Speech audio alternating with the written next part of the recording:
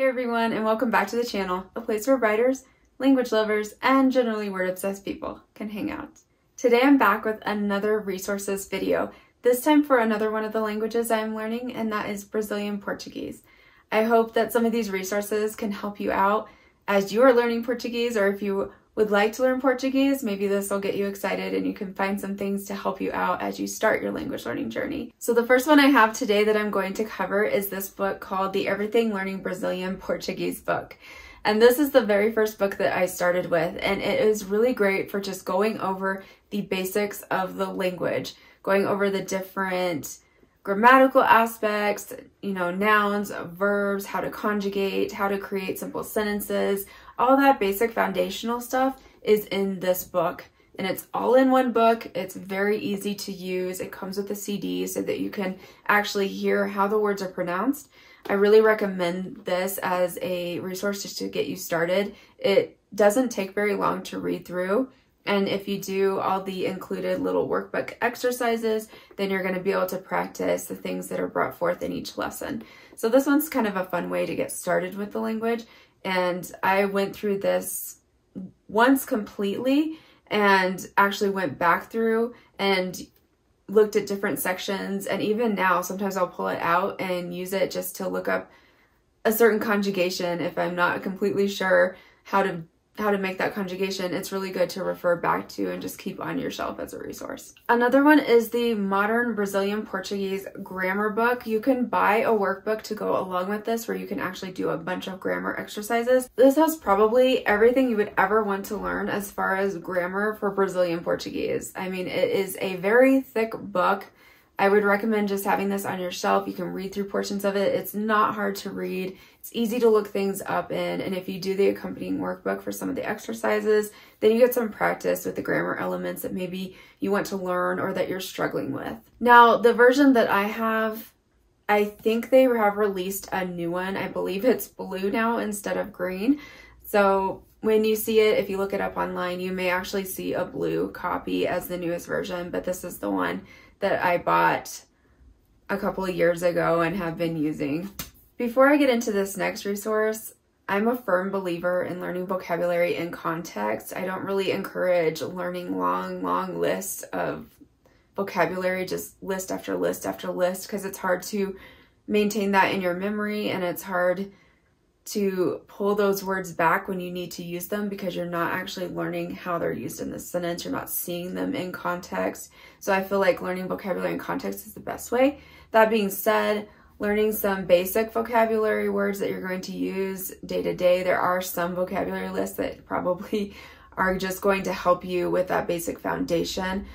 Try to learn them in context as much as possible, but for a resource, I did buy this Frequency Dictionary of Portuguese, and this has the top 5,000 most used Portuguese words, and it's really helpful because it has all the words broken out 1 through 5,000. You can look them up. It has information about them. It has example sentences and what the sentence means, so it's really helpful in that respect. And also, it does give you some sections where it will list words together, like this one on the weather. If you are going to learn lists of vocabulary words, I would encourage you to at least learn them like this, where a lot of words are related to each other. So it will give them some context in that respect. So this is just kind of a fun resource because it's just got the most commonly used vocabulary words. If you did know pretty much all these words in this book, you're going to have a pretty decent command of the language, because these are the words that are most frequently spoken in the language. And of course, that brings me to the pure book section of these resources. And first, I want to look a little bit at readers. So if you are starting out, Ollie Richards has made series of books for a lot of different languages. I bought this one to try out, his Brazilian Portuguese one, and it's actually really good. The stories are very interesting. They're not boring. They're fun to read. And there's a lot of vocabulary in here. He has different lists of the words at the end that are bolded words within the different chapters of the story that you can look up to see what it means. He has questions after each chapter so you can see if you were able to fully comprehend the chapter. So this is nice because you can go through, read these stories that don't take very long. Each one has just a few chapters. So you can read a chapter a day, or you can read the whole story in an evening. If you go back and read it multiple times, it's really helpful because it just helps cement all that vocabulary in your head. And this is a really good way to actually get the vocabulary in context. And this one, Bilingual Mastery, Portuguese Short Stories for Beginners. They have a lot of different books for different languages. So this is another way that you can get something similar where you're reading a story. They provide some vocabulary. I believe these have, yes, they have questions at the end as well. So this is another good resource if you're going through and wanting something to kind of target your level so that you know, okay, I'm just starting. I want something at the beginner level. Then you can get these and know that you're not going to be overwhelmed with sentence structures and vocabulary that are just way, way, way far above your head. And then you can move on to the intermediate ones and advanced ones if they're available.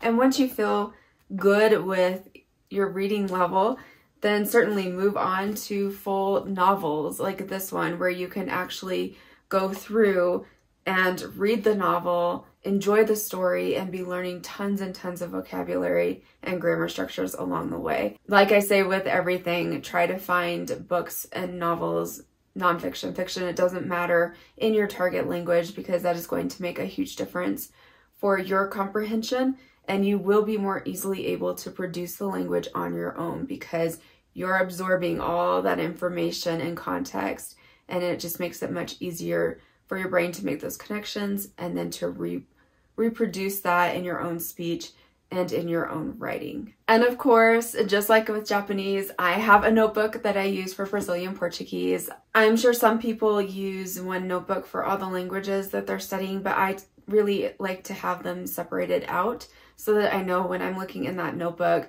that all the information in there is stuff that I have recorded over the months and years regarding that language.